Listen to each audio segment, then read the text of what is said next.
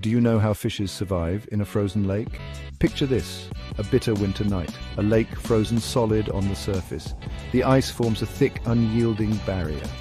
Yet beneath the ice, fish swim peacefully, in a world that seems untouched by the freezing cold. Untouched by the freezing cold, they move gracefully as if unaware of the icy barrier above. But how is this possible? How do they manage to survive in such extreme conditions?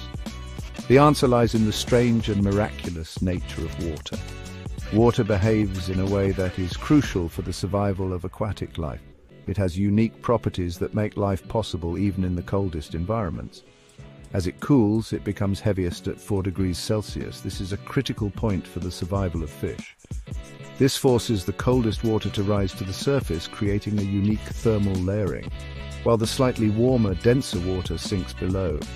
This layering is essential for the fish to find a habitable zone. When the surface water reaches 0 degrees, it freezes into ice. This ice layer acts as a protective shield. But ice, being lighter than liquid water, floats. This floating ice is crucial for the survival of the ecosystem below. This floating shield insulates the water beneath, preventing it from freezing solid, locking in warmth and creating a safe haven for life to endure. Without this extraordinary property, lakes would freeze solid from the bottom up, wiping out aquatic life. The entire ecosystem would be at risk of the natural world. A frozen lake isn't just ice, it's a miracle of balance and protection. It's a complex system that supports life even in the harshest conditions.